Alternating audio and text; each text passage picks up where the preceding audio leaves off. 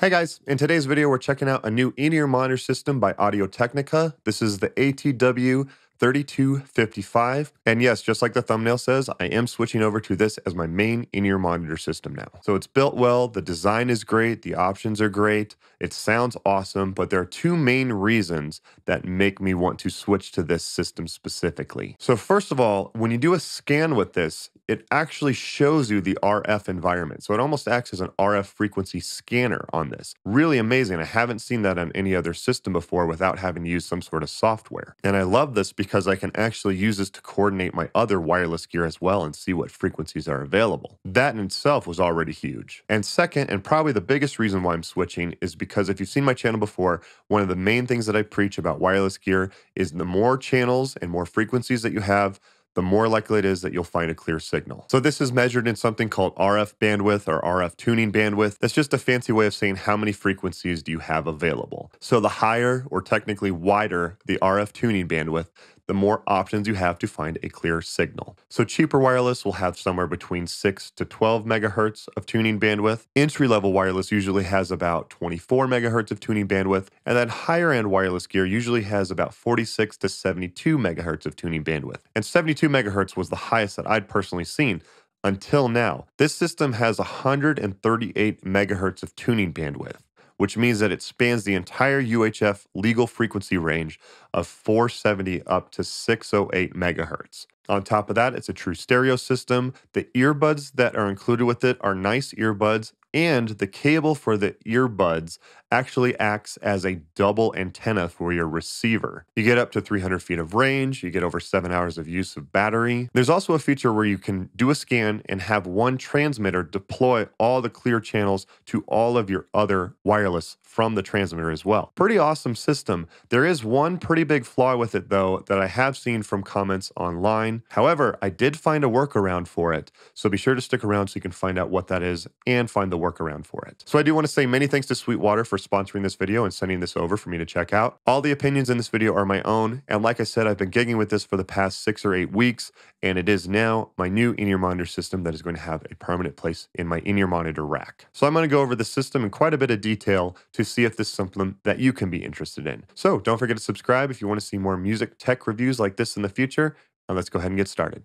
Okay, so in the back, so you're going to want to plug in the power, and it does have the spot that you can loop the cable to keep it from being unplugged, which is nice, and you plug in the antenna in the back. This is obviously a stereo system. You have 2 XLR inputs in the back. They are only XLR, so if you do need to send it quarter-inch, you'll need an adapter, and you also do get a loop out left and right if you need to use it. You also do have an Ethernet port here if you do want to use some of the software that Audio-Technica has or other wireless coordination software, which is also great. So here's the body pack. Takes 2 AA batteries. Go ahead and turn it on, and something cool about this system is that the headphones that are provided, the cable acts as a second antenna for this. So it's basically a diversity system, so you have 2 antennas to get a more stable signal. And the earbuds are dual driver earbuds as well, so they're not just cheap throwaway earbuds. Pretty nice. And they also do give you a case to store your earbuds in as well.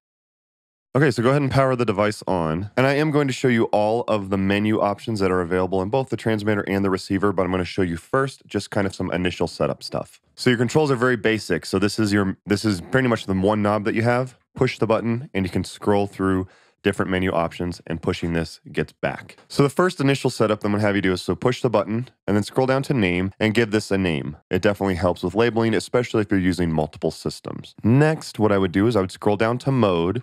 And are you using this in stereo or in mono mode? Most people are going to use this in stereo, and I will show you here in a little bit how you can use one transmitter to send 2 separate mono mixes to 2 separate body packs. And the last thing that I want you to set up is scroll down one more to RF power. This was set to 50 by default. I switched it to 10 because the last couple of gigs I've been doing this, I'm not too far away from the transmitter to the receiver. The gig that I did yesterday, actually, I probably should have set it at 50 because it was a little further back. But if you're only going, 20, 25, 30 feet away from the transmitter to the receiver, setting it to low should be fine. If you're going further, set it to high. So I have it set to low. And then one final thing, I don't know if this matters to you guys, but scroll down to utilities. And again, I'm going to show you all of these here in a minute, but the control dial, the way that this knob operates, it was set to default. I switched it to invert, and that just made more sense to me. So if you find yourself messing with this thing and you're just like, oh, it's going the opposite way, set that to invert. That was my personal preference.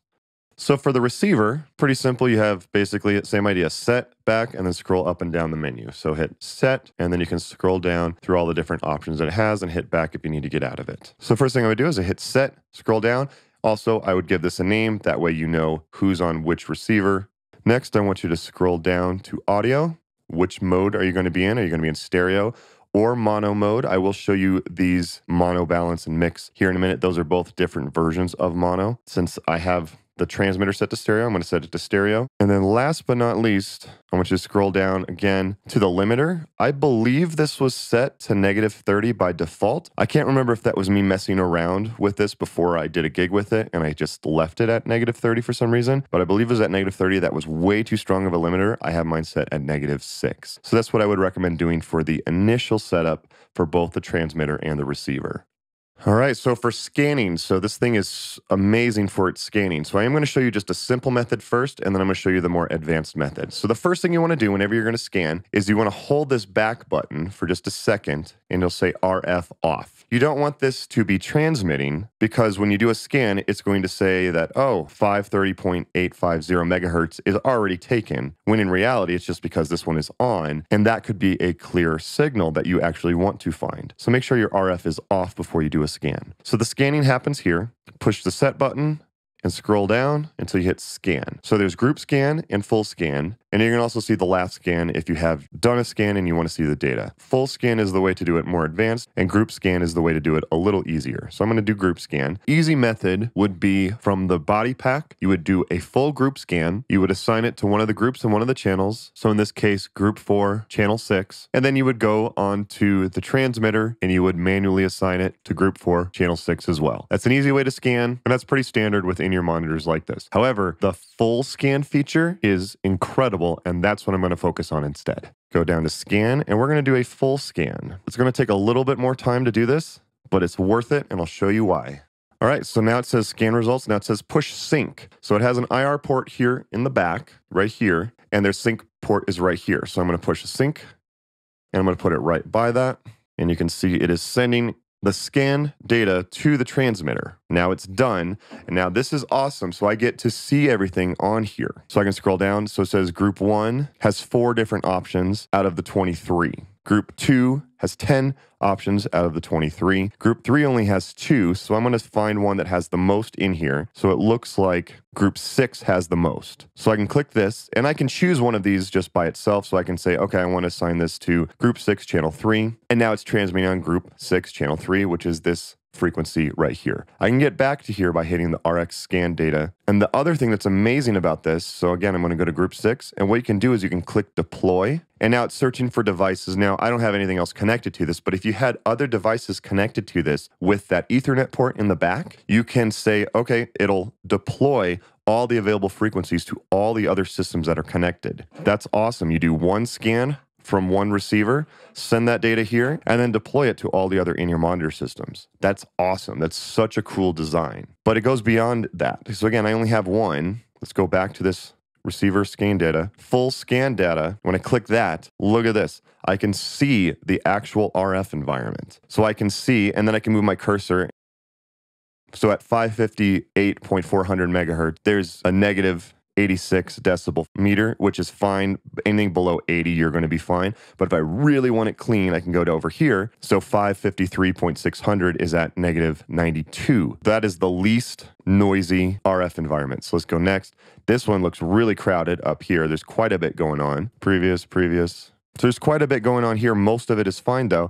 And then I can go over to here and say, okay, nice. So 567.0 is very clean. So I've done this at shows where I've had a really bad RF environment. Anything below 80, you should be fine. But it was so crowded in the area that I was at. So I scanned from here and I was like, okay, well, these are the available frequencies. So this acts as an RF scanner. So I found different frequencies using this and set up my other wireless based on this results. That's incredible that this is an RF scanner as well. It'll show you the data on here, and you can coordinate your other wireless using this. On top of having the entire UHF frequency spectrum, that's really what sold me on this. But that's so cool. That's just amazing that you can see all of that.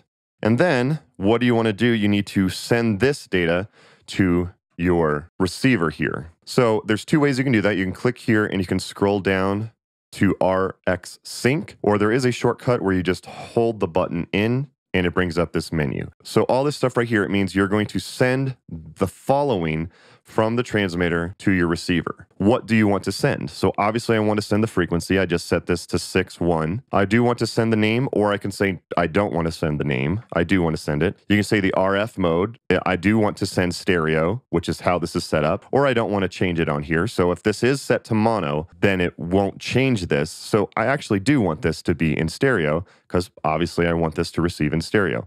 You can change the balance, the gain, low EQ, high EQ, limiter, and stuff like that. So I could say I want you to send -6 as a limiter to here, but I'm just going to set this to no change. So what do I want to send to the receiver? And then all I have to do is go up here to sync start, sync standby, push sync on here, put it right by that infrared port, and now it has saved all of the information. You can see this is now set to 6.1. So that's a more advanced way of doing it, but to me, that's just such a better way of doing it. Because again, you scan from here, send all that data to the transmitter, and you can see the whole frequency spectrum to see what is the best channel. It's just amazing. That's just such a brilliant, brilliant design. That's really what sold me on this system. Okay, so now I'm sending some signal. So the next thing that you want to do is you want to scroll down to sensitivity, and you want to get this. It's nice that they give you that line as kind of a guide, but you can bring it up all the way to 21, which is way too loud. You should not need to go that high, but you have that option. And you can bring it down to -9 if the signal is too hot. I've found just leaving it at unity has been good.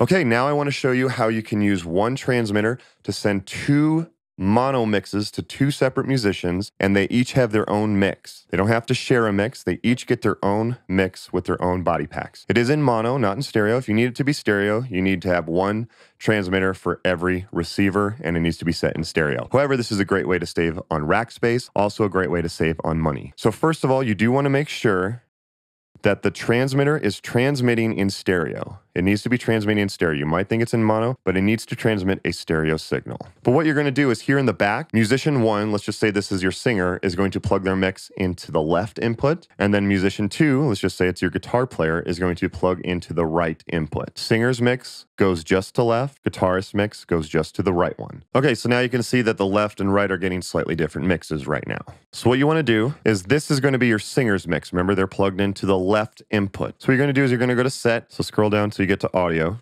Audio mode, you're going to set that to either mono, balance, or mix. Both of these will work. So this is how they describe it in the manual. Honestly, just trust your ears. It will work with either one of these, whichever one you think sounds better. Now what you're going to do is you're going to scroll down and you're going to set the balance. This is your singer's mix. They're plugged into the left input. So you're going to pan this all the way to the left.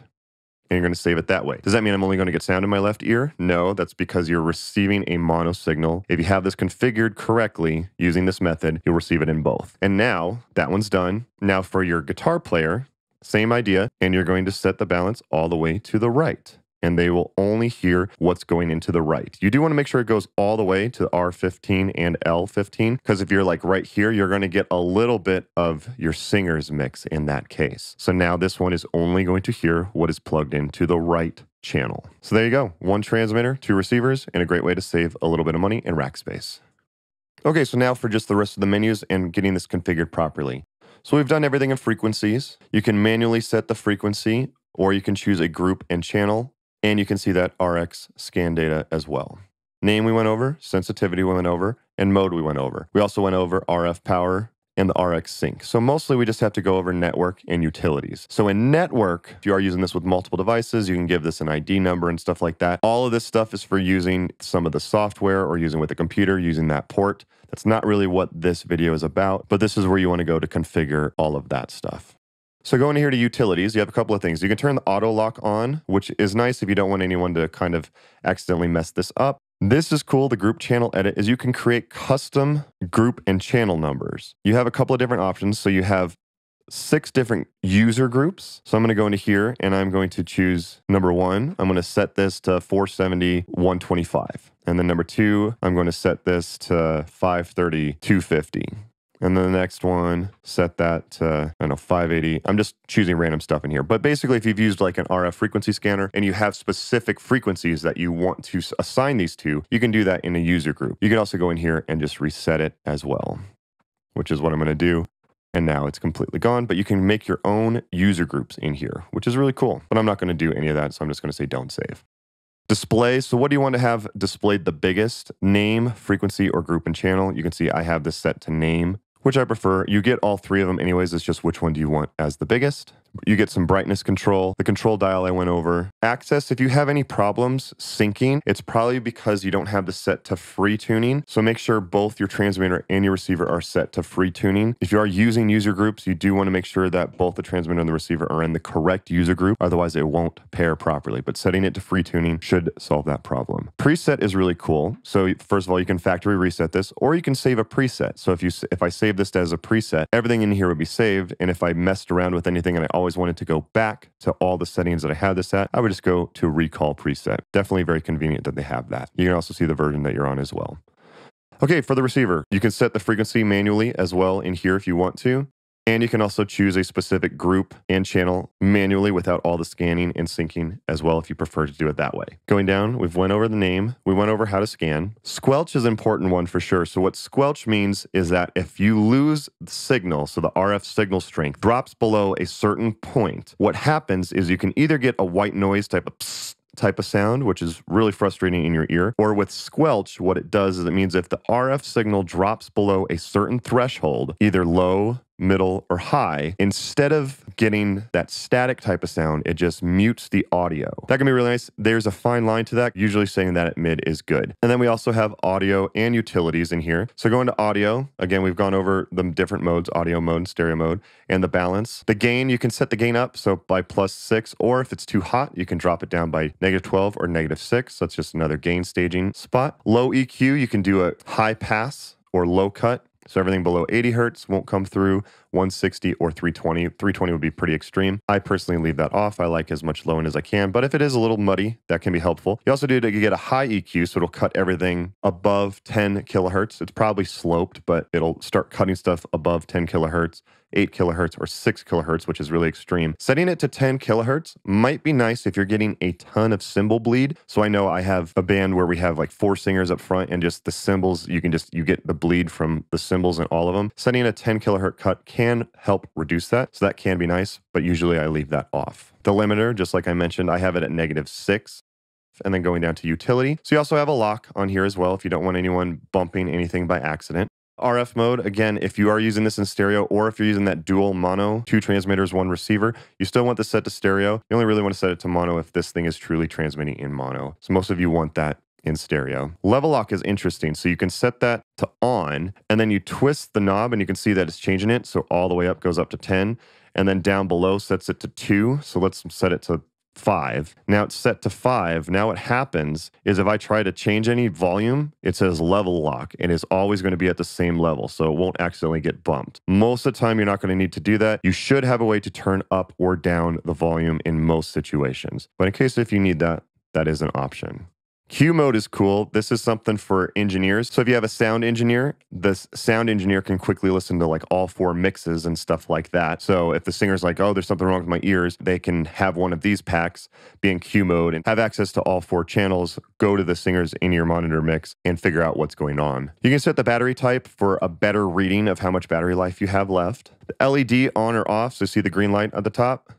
Now it's gone. It's so small, I don't know why you would need to turn it off. That option is there. This is what I mentioned earlier with the transmitter. If you are having trouble syncing, you probably have this set to user group and you want it to be set to free. But if you only want to use the user groups, you would set it there. Most of the time you want that on free. You also can save presets in here. So again, you can restore it to factory. You can save all the presets in here and then recall that same preset, which is very convenient. And the last thing, you just get to see a little bit of info and like the version that you're on and stuff like that. So that's all of the menu options in the transmitter and the receiver. And hopefully that's helped you out to configure your in-ear monitor system properly for what you need. Okay, so for price, so this is listed at $849. You get the transmitter, the receiver, and the earbuds. That's a killer deal for having the entire UHF spectrum, as well as having basically an RF frequency scanner built into that. This This is definitely cheaper than some of the more higher end stuff. I think this is an insanely good deal for this system. Then just FYI, if you do want to get multiple packs for your entire band or for a church or something like that, they do sell a pack with 4 of the ATW3255s, and it does include the antenna combiner system as well as the external antenna. So if you really want to take your in-ear monitors seriously for your whole band, you can get 4 stereo mixes or 8 mono mixes with this setup. Going it one step further, you can get 8 of the in-ear monitor systems, so you can use 8 stereo or 16 mono at once. And also, if you do want to purchase a second in-ear monitor system receiver, the belt pack, which I have, I ordered a second one, you can also purchase that. Purchase links to all of these will be down below in the description to purchase it from Sweetwater.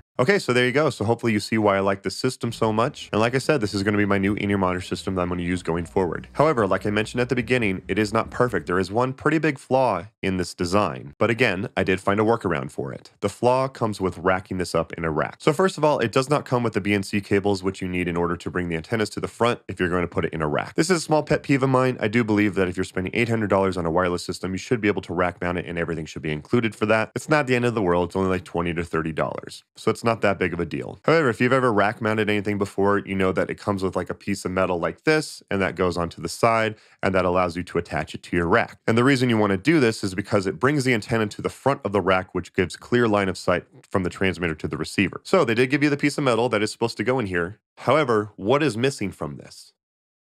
There's no hole. There's no hole to bring the antenna to the front. Just being blunt, this is pretty much useless. I don't even know why they threw this in here. I really had to look up. I was like, why did they miss something so obvious when everything else was so well designed? I found one comment on their website. Someone else was asking about the rack mounting kit. And the response to that was, you can drill a hole in the front if you need to do that, but you should use this with an antenna combiner. Asking people to drill a hole in this metal piece of gear, that's just silly. To be fair, they are correct that if you're using a bunch of in-ear monitors in a rack together, you should get an antenna combiner to prevent an antenna farm with a bunch of antennas around each other. Having too many antennas all around each other is a great way to get dropouts and have less range and have more problems. But a lot of us are going to be using this as a single in-ear monitor system. There's plenty of bands that I play with where each musician is in charge of bringing their own in-ear monitors, and you space them out properly on the stage. We're going to have them in like a little rack, or in a rack with just 1 or 2 other pieces of wireless gear. 2 or 3 antennas in a rack is not going to be the end of the world. If you do more than that, that's where you start wanting to look into combining. I hope if Audio-Technica is watching this video by chance that you guys do fix this. This is a pretty big flaw. If we spent $800 on a wireless in-ear monitor system, we need to have a way to rack mount it as a single unit. I do hope that gets fixed in the future. However, rant over, I did find a workaround for this. The company Phoenix Pro does make a rack mount kit for their gear, and the holes did line up where I could screw this into this system and I could put it in my rack. You still want to use the screws that come with the Audio-Technica system for the rack mount. They are a little tough to get in. That's another thing that they kind of missed with the rack mount kit, but using a power tool definitely helped. But that is the workaround for this, and I will be sure to link to that down below in the description so you can get one of these for yourself if you plan to use this in a rack. It is also nice because you do have a way to rack mount it just as a half U system, which is great, so it doesn't take up a full U of rack space. It just takes up a half U of rack space, and then you can fit another wireless in-ear monitor system next to it. And speaking of which, I will be putting this into my rack, and I will be using it with a passive antenna combiner, and I'm going to be going over how to do that in my second video this week, so be sure to subscribe to see that video when it comes out. So overall, this is such an incredible system. It had one flaw, and there is a workaround for it. I love the system, and this is going to be the new in-ear monitor system that is living in my rack now. How many times can I say that in this video? So again, many thanks to Sweetwater for sending this over to check out. If you did decide that this system is right for you and your band as well, the purchase links to purchase this from Sweetwater will be down below in the description, and I'll be sure to link to all the different combinations that I mentioned earlier. As of the time of shooting, it does appear to be back ordered, but you can still order it, and then as soon as it gets into stock, they will send it out to you. So be sure to use those links down below to order it from Sweetwater. So that's basically it. I hope you guys found this video helpful. If you did, do me a favor and just hit the thumbs up button. It does a ton to help out the channel, and I would appreciate it. So if you are interested in how to set up an in-ear monitor system and run your own in-ear monitors as a step-by-step guide, or if you are interested in my compact portable in-ear monitor rack setup, which now has this Audio-Technica in-ear monitor system in it, you can check out both of those videos by clicking the links on your screen now. Don't forget to follow me on Instagram at Scott Yule Music. Thank you guys again for watching. Again, many thanks to Sweetwater for sending me this to check out for the channel. Thank you guys again for watching. Don't forget to like and subscribe, and I'll see you next time. So I'm going to do that. Oh, God.